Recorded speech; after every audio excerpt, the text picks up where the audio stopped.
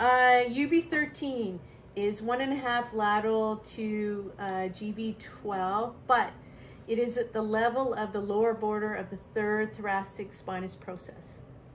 Okay, so you're gonna find C7, T1, and then we're gonna find T2, and then T3. Okay, and the point is 1.5 lateral, okay, from the spinous process of T3.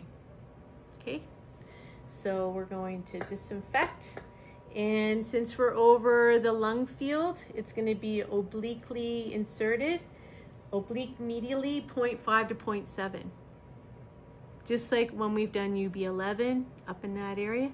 So you're going to anchor it, yeah, okay.